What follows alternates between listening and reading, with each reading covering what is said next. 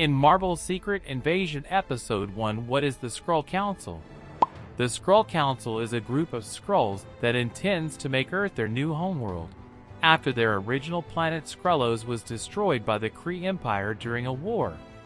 They are led by Gravik, a radical Skrull who has been secretly replacing various superheroes, villains, and other characters with Skrull impostors for years, and plans to launch a full-scale invasion and take over Earth as their new home.